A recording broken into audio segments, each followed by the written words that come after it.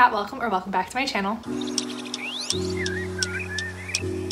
I haven't said that in a while because I don't think I said that in my first video back, but hello and welcome to the start of STABATHON. I'm so excited to participate in this. It feels like a nice kickoff to the spooky season and I'm super excited and I love all the people who are hosting it. I will have everyone linked down below if you want to check out their channels and their Instagrams. So I'm gonna go through my TBR semi-quickly. I talked about it a little bit more in length in my last vlog, but I already get the feelings that I'm gonna change a few things around. Also, sorry if you can hear a lawnmower in the back. I've been waiting for like 20 minutes to start filming this and I just wanna get it done, but they're freaking landscaping. So the 4 books that I am, as of right now, planning to read this week are The Boy in the Woods, The Shadow People, Campfire, a word I still don't know how to say and I will never learn how to say, and Razor Blade Tears. The reason I'm kind of thinking of changing some things around is because I want to read some really scary shit, just what I'm in the mood for, and I think Razor Blade Tears and The Shadow People are more like mystery than thriller or horror, which is what I'm really in the mood for right now. But we'll see. I think today I'm gonna start with Campfire whatever. That is the horror anthology, and then throughout the week we'll just see what I'm in the mood for. I am working today. I'm just on my lunch break right now.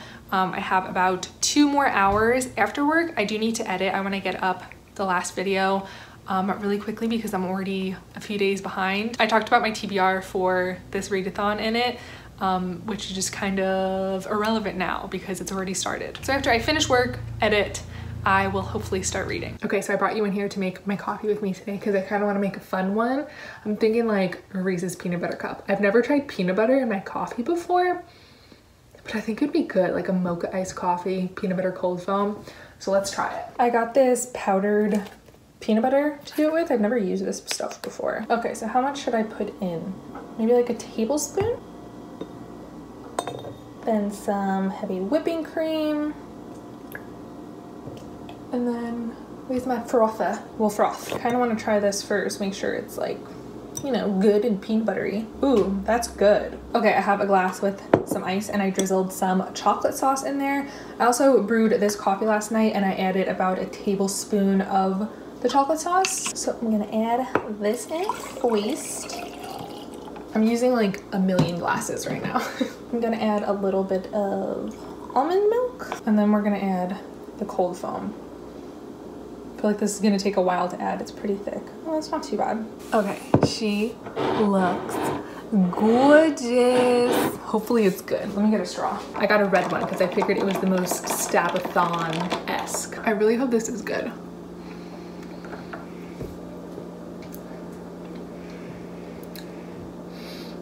It's like a good mocha. I don't really taste peanut butter. I wonder if I can just add this like into the drink a little bit. I don't see why not. Let's sprinkle some in and try not to make a mess. Oh, and I made a mess.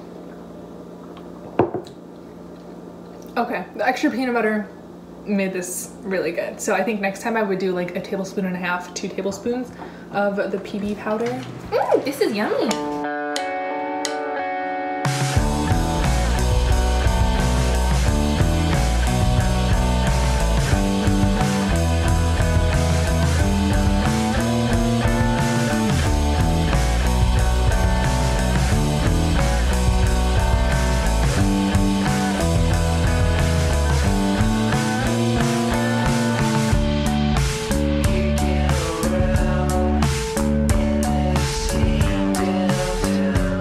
It's like 11 p.m. now. I just finished reading the first section in the anthology, which is the, I forget exactly what it's called, but it's like the haunted house portion. Yes, spook houses. And oh my god, am I spooked? I probably shouldn't have waited until it was so late to start reading this. I have like almost every light in my apartment on and I'm like just about to go to bed. But I'm freaked the fuck out. I've been noting down my ratings for each story and I'll do an average of all of them at the end. But I figured I would also talk about my favorites from each section. So in this section, I really liked Making a Believer by Chad Lutzke. I gave that 4.5 stars. Ride Like the Devil by Jason Parent. I also gave 4.5 stars, and my absolute favorite was Cabin Fever by Sydney Richardson. I gave that 5 stars. Also, first, I want to read the author description. I just thought it was really funny. It says, Sydney Richardson is a thing made from coffee grounds and the dirt from the parking lot of an abandoned Blockbuster. Like, what the fuck? I love that, and I'm definitely gonna check out more of their stuff, because how I rate if something is truly scary or not, when I'm super scared, like, my eyes tear up. I don't know what that is or how to explain it. I just know it happens, and this story made that happen. It was so fucking scary. Oh, I just got the chills thinking about it. I'm gonna have to watch, like, New Girl or something really happy and lighthearted to go to sleep, because right now I'm so freaked out. Good morning. Welcome to day 2 of STABATHON. I've been at work for a little bit. I'm still in my PJs. Most days I try to change out of like what I slept in, but once in a while I just want to stay in my pajamas. I'm just very tired. I just made myself a coffee. I made myself a pumpkin spice coffee with a caramel cold foam. Delicious. Also, I did not mention yesterday, I started the audiobook for Razorblade Tears by S.A. Cosby. I think I'm just about like 8% into it or something, not too far along. And this is a thriller where we are following 2 fathers whose sons were in a relationship and were murdered, presumably because of their sexuality. And the fathers never really accepted their sons because they were gay, but now that they have been killed, they're kind of going on a little revenge trip. I haven't heard many people talk about this book. I think it's a fairly recent release, but the people I have heard talk about it absolutely rave about it. And so far, I am tentatively enjoying it. I'm enjoying the writing and the storytelling, but one thing I'm not liking is it's giving me the vibes of, I don't know if you have ever seen those posts or like TikToks, they're on like Facebook, and it's like, oh, my mom or dad 6 years ago kicking me out of the house for being gay, and then my mom or dad today with me at Pride. And it's supposed to be like heartwarming and like, oh, they came around and they accepted me. I don't find those posts nice or heartwarming. I don't know, I guess I'm not a fan of like a redemption arc in that situation. And in here is almost kind of worse, because just now both of the fathers are like, oh, I wish I accepted my son when he was alive, but because I didn't, now that he's dead, I have to get revenge for him.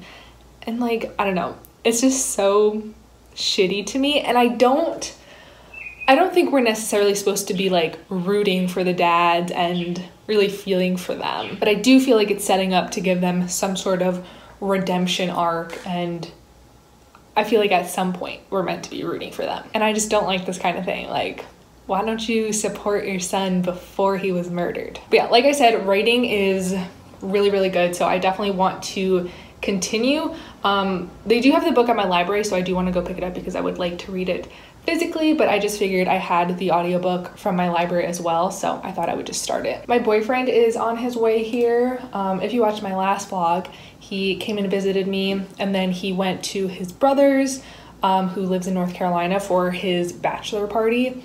And now, so he's on his way back home to New Jersey, but the highway he has to take passes like right through my town, so he's just gonna stop by for like a day or 2. But that means I probably won't vlog too much for the rest of the day. I don't know what other book I want to start today. I'm kind of still in the mood for something really scary. The anthology is just like really doing it for me, and I do want to read more of that. I think there's 5 sections, so I think I'll read like 1 section a day. So maybe I'll do that, but I kind of would like to start another book as well. Okay, so last night I read the 2nd section in the anthology, and I really liked it. I think this was the slasher one. I don't remember if it had like another fun little name, but it was really, really good. My favorites from this section were A Sleepwalker's Hands by Corey Fahrenkopf, which I gave 4.5 stars, and my absolute favorite was So Many Teeth by John Gauthier, which I gave 5 stars. This one was so creepy. I'm really, really liking this anthology so far, which I'm excited about. So as you can see, or maybe not, but it's the next day. So it is day 3. Like I said, my boyfriend came yesterday. So I was talking to you guys about starting a new book, but I don't really know what I was thinking because there wasn't much time for me to get that much reading done. I read this section and that was kind of it. My boyfriend and I had a little date night, and he also helped me set up my wired internet for my gaming setup, so I'm excited to have that back. But he has already left and went back home to New Jersey, so for the rest of the week I'll have a lot of time to read. I'm just on my lunch right now. I'm making some ramen because I had absolutely nothing else to eat. I'm making chicken noodle soup in my crock pot right now, but other than that, it was just ramen or mac and cheese for lunch. I love ramen, but I know it's not the absolute best meal to have. I'm kind of in the mood for a thriller, so I think tonight I'm gonna start The Shadow People. I don't really know what to expect from this because on one hand it kind of just looks like a detective mystery thriller, but then in the synopsis they do mention that the detectives are investigating cases that appear to be paranormal or supernatural, and there's talk about like a cult summoning a god, and I don't know if the people just think they're doing that or if they're actually doing that. I think either way I would like it if it's a good story, you know, like well written and stuff. But yeah, I don't really know what to expect from it. I just clocked out of work, but I have been dying to try these. I got these at the grocery store the last time I went. They are buzz balls. I've seen these, I think, on like TikTok and Instagram, and I feel like I've seen people say they're good, but I don't know. They're just like interesting and weird, and I want to try them. So I got the sour apple chiller and then the watermelon chiller. Which one should I try? I think I'm gonna do sour apple. So it's orange wine with apple and lemon juice and natural flavors. 15% alcohol in like this little itty bitty drink. So I feel like it's gonna taste really strong.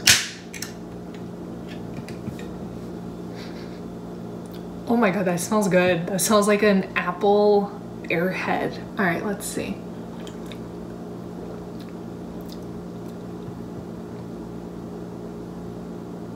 Holy fuck, that's good. It is pretty strong, but I guess I'll have to see how the other one tastes. But on this one, the like sour appliness cancels out that strong alcohol flavor. It tastes like apple airhead wine. This is so good. I'm kind of worried, like, am I about to be sloshed off of this? I made it about 1/4 of the way through that little bottle, and I would like to rescind my previous review. Oh, it got so strong, like it felt like I was drinking a shot. What I ended up doing was putting it in a glass with a little bit of water and a little bit of orange Mio. That was all I had, but also I figured it would taste okay because it was like orange wine and it's so much better. So maybe this would be good to use in like sangria type things. Like this drink is good. Okay, I'm back again because I started reading The Shadow People, and what page am I even on? Oh, well, I have an arc, so it doesn't tell me. I'm 3% of the way in. And like, this part right here is making me contemplate DNFing this so soon in. So the detectives just showed up to a call, like a robbery, and the suspect is presumably a man wearing a dress though. And the detective says, well, and what do we have here? A few years ago, he would have been able to add a sarcastic comment like Little Miss Muffet or something similar. These days, though, there were strict rules in the Met about how to address transvestites and transgenders and anybody who identified as something other than what they actually looked like. Besides, a transgender woman called Diana had recently moved into the flat next to Jerry's, and Jerry really liked her. What the fuck? I understand things in books are not always the author's thoughts or feelings, but like, I still don't want to read something if this is the shit they're gonna be spewing. Please ignore my messy closet and my clothes hanging up to dry behind me. I have done my skincare. I ate my soup, which was good, and I've decided I'm not reading The Shadow People. I'm disappointed because, like I said, I didn't know exactly what the tone or the outcome of the book was going to be, but either way, I was looking forward to the story. but I was peeking at the reviews and there are a few negative reviews that have just convinced me that I do not want to read this. I wish I read them before I requested this on NetGalley because I hate not reading arcs I'm given, but I almost never read reviews of books before I read them. But the negative reviews were saying that the people that are in the cult, who are like cannibals and are portrayed as being bad, I would assume, are all or mostly all people of color and people with mental illnesses, which is yikes. And like based on the paragraph that I read y'all before, I feel like I can see that happening. So I read one more chapter after that, but I am just not interested in continuing at this point. So instead, luckily, I had a hold from the library come through, Never Saw Me Coming by Vera Kurian, and this is a thriller I'm actually really excited for. I believe this is a fairly recent release, but we're following this college student named Chloe. She's a freshman honor student, a legging-wearing hot girl next door who also happens to be a psychopath. She spends her time on yoga lattes, frat parties, and plotting to kill Will, a childhood friend who wronged her. She's one of 7 students at her DC-based college who are part of an unusual clinical study of psychopaths, students like herself who lack empathy and can't comprehend emotions like fear or guilt. The study, led by a renowned psychologist, requires them to wear smartwatches that track their moods and movements. When one of the students in the study is found murdered in the psychology building, a dangerous game of cat and mouse begins and Chloe goes from hunter to prey. Like I said, I think this is a fairly recent release. Regardless of that, I haven't heard anyone talk about this yet, but I'm looking forward to it. All right, I just got back from the library. I picked up just a couple books. First, I got Slade House by David Mitchell. This is the Stacks of Strange book club pick for this month. I think this cover is pretty ugly, but the book itself just looks cool. Like it has a cutout and you open it to, I guess it's a map, and like the pages are deckled and it's just kind of like a weird little book. I like it. If you don't know, Stacks of Strange is the book club that I co-host and we just read strange and weird books. I think this is about like a haunted weird house. I don't think I ever fully read the synopsis of this. I'm intrigued. I know Amy from Amy Reads read this already and said she really liked it. If you guys are interested in checking this out, our live show is on October 23rd and it's pretty short, so if you're interested in reading it with us, you definitely still have time. And then I also grabbed a physical copy of, I can't pick it up, Razor Blade Tears by S.A. Cosby. I've been listening to this on audio all week, but most of the time, if I can, I would prefer to have a physical copy, especially with thrillers and horror. I really struggle listening to those on audio. I want to see how far I am into this. I think I was just on chapter 14. Oh, okay, I literally, the last line I listened to is the first line on page 84.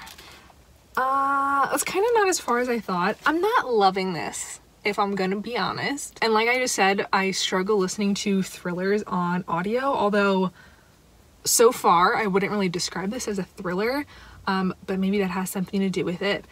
I'm entertained, but I'm not fully loving or enjoying the story and my experience reading it, but we will see. Tonight I just feel like having a super chill, like cozy night. Like I want to light a candle and just curl up with a book and a blanket. I think I'm going to continue in Never Saw Her Coming for tonight, and then I'm going to read a section from the anthology because I didn't read a section yesterday. For Never Saw Her Coming, I got about like 20% of the way into it last night, and I read you the synopsis, and so far the synopsis is what I've read, and I'm entertained by it and I'm interested to see where it goes. I don't exactly know how I feel about I was gonna call it representation, but it's really not representation at all, but the discussion of psychopathy and psychopaths, because it just feels like a little off. I think I mentioned in the synopsis, this girl, Chloe, is a psychopath, is diagnosed as a psychopath, and at this school joins this research study for her and other psychopaths. And the psychologist leading the study talks about how he wants to destigmatize psychopathy, and how, you know, usually the only psychopaths we see portrayed are killers and criminals, and he wants to destigmatize that and show people that you know, a lot of people are psychopaths and they are just living typical, normal, non-violent lives, and they just want to, you know, like these people are doing, going to school, get a job, so on and so on. But then the main character we're following, like I also mentioned, wants to kill this guy. So it's just weird because it kind of feels like the author is trying to, like, her feelings kind of align with what the professor was saying, and she is also a psychologist, the author, but then it's like she's portraying the same stereotype, kind of. I don't know, so I'm just having like a hard inner battle with that. But like I said, I am entertained. Reading from Chloe's perspective reminds me a little bit of reading from Joe Goldberg's perspective. I think whether or not there is like violence or criminality involved, reading from the perspective of a psychopath is just interesting. I know this angle kind of sucks, but I don't feel like holding this up right now. So I just finished the next section in the anthology. This was probably my least favorite section so far, and I'm hoping it will be my least favorite section of the book. I kind of thought it was gonna be, and I was actually thinking about skipping it. This is the witchcraft section, and I'm not big into witches, so I didn't think I was gonna love it, and I didn't, but I still came out with some favorites from it. So I had 3 stories that I gave 4.5 stars. Those were my highest ratings. The first was Bernard by Kai Huddleston. The next was The Lake of Poppets by Jessica Ann York. And the last one was The Hag's Gift by Villamy Mist. Even though this wasn't my favorite section, I'm still really enjoying this anthology. I just think it's really well put together. I really like the collection of authors they have in here. And I'm excited to check out more stuff from the ones that I've been noting down. There are 2 sections left, and I am excited for both of them. It is, I think, Into the Woods or In the Woods and Cemetery Chillers.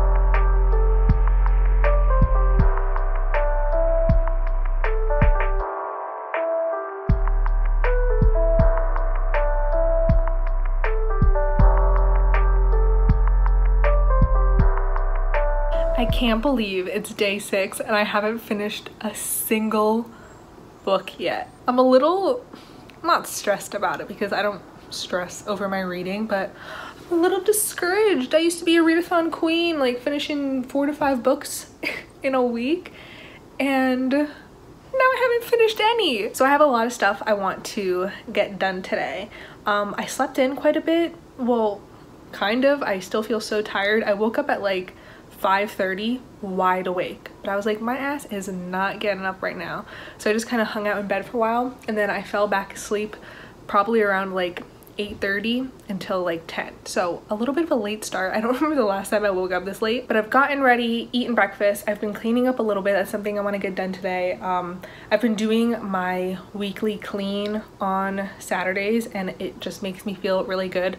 So I want to do that. My bathroom is done, but I still have the rest of the apartment to do. I also want to go grocery shopping, and along with that, finish 3 books in 2 days. I am already more than halfway through 2 of them, and I think about 20-ish% of the way through the 3rd one, so I feel like I maybe can do it, but we'll see. Also tonight I am hosting a watch along for There's Somebody in Your House. I think that's what it's called. It's like the movie adaptation of that book by Stephanie Perkins, which I never read. I've heard pretty bad reviews of the book, but I usually like teen slasher movies, so I wanted to watch this, and I was just gonna watch it by myself, but I've been a little scared watching scary movies by myself living here.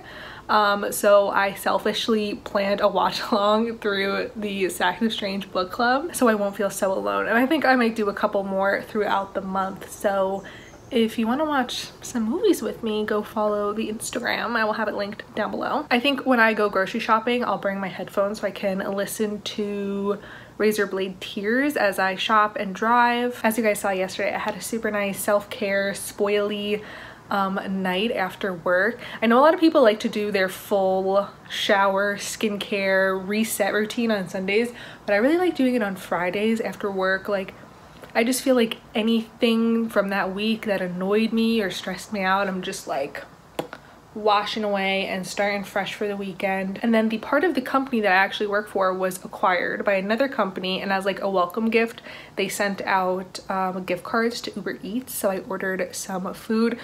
I will never use Uber Eats again. It was such, like, it felt like such a scam. Half of my final bill was like taxes, a service fee, a tip, and a delivery fee. Like, it was so expensive just because I ordered from Uber Eats. With the gift card, I still ended up paying like $10, $15, I think. So yeah, I will never order from them again, but the food was good. I also read a good chunk of Never Saw Me Coming. I think I've been calling it Never Saw Her Coming. I think I'm like 70% of the way through. I'm not loving it. There's like 2 separate storylines going on, and I'm kind of wondering if they're gonna merge at the end. But I wish it was just focused on one or the other. Like, murders are happening within the research program, and Chloe is trying to find out what happened and is like being a little detective, but then she's also still trying to like follow Will and planning to kill him. Like, I don't know, it just feels a little disjointed. I'm also not loving following Chloe being a detective, like running around trying to figure out what's going on. Her and 2 other people from the program. I know a lot of people don't normally like that trope of like following someone trying to investigate or following detectives. It can be hit or miss for me. I don't always hate it, but in this instance, I'm not loving it. Okay, I thought I would do a little bit of a quick grocery haul. I tried to organize it into sections that make sense so we can go through this pretty quickly. So first, stuff I like to eat for quick meals. I usually have these for lunches during the week. They're these stuffed chicken breasts. They have like broccoli and cheese on the inside. I used to eat these all the time as a kid. Like, my mom would always give them to us, and I still love them. I also got these chicken patties. I like to make sandwiches with these. For snacky stuff, I got some bananas. I also put these in my oatmeal in the morning. I got cucumbers, which I'm obsessed with. I got cheese sticks because I'm like a toddler. And these yogurts, which are my favorite yogurts. They're the Wee Yoplait raspberry yogurts. They taste so incredible. The texture of them, if you're like a big texture person, these are amazing. And I also like that the jars are glass. I actually save a lot of them a lot of the time and put little plants in them. These ones have like little flowers on the side. This week I'm gonna be making this recipe I found on Instagram, and it's literally one of the best things I've ever made at home. It's Cajun chicken pasta. I'll try to remember and link it down below because it is so good. So I just got chicken, cream cheese, heavy cream, a pepper, fire roasted tomatoes, tomato paste, chicken stock, and then like miscellaneous stuff. I got a lot of desserty things, which I shouldn't have, but I just could not resist. I got this pumpkin roll, which has a cream cheese filling. It looked, just delectable. Another thing I couldn't resist, sea salt caramel chocolate chunk cookie dough. These look out of this world. And this same brand from Kroger, Private Selection, has sea salt caramel little chocolates, and they're so good. Speaking of those, they were sold out of them. So I just got the Ghirardelli sea salt dark chocolate caramels. These are really good too. More chocolate. I got the dark chocolate chunks. Again, I love the texture of these. They're chunks, not chips, so they're like thick, and when you bite into them, it's just I don't know, the texture just really does it for me, and I love dark chocolate. I really like putting them in these raspberry yogurts. That's like my new favorite snack obsession. I go through really strong food fixations. I'm pretty sure that's an ADHD thing. I also got some caramel. I use this in my coffee. And last I got some, like, they're Kroger brand, but they're like Mio, what are these called? Liquid water enhancers. I don't know how like good or bad these are for you. I really like them though. I don't have them a lot. I usually have like 1 glass of my water a day will be these. So I got the strawberry watermelon one, which apparently has vitamins in it. I think I'm gonna add this to the that watermelon buzz ball.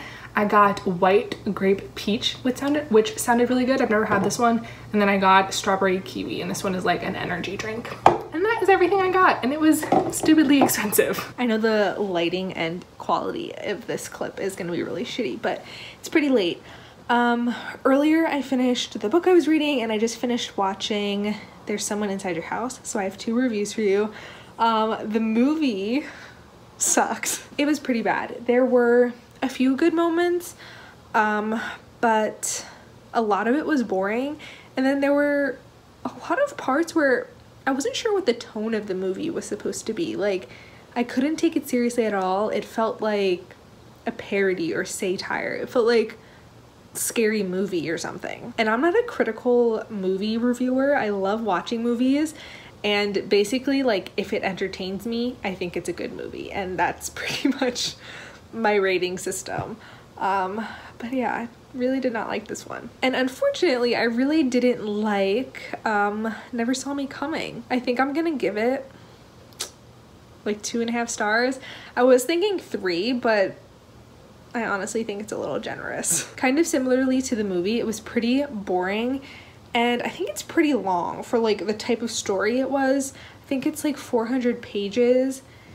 And I don't know, it just felt super long. And I think that's because I never felt any sort of like anxiety or fear. Like, it never made my heart race. It never made me feel scared or anything. We do at one point read from the perspective of someone who is murdering somebody, and I like read the part and I was like, I feel nothing, which is kind of scary. But like, I just read about someone killing someone, and like, it made me feel nothing. And that's how the entire book was. And the twist, I don't understand.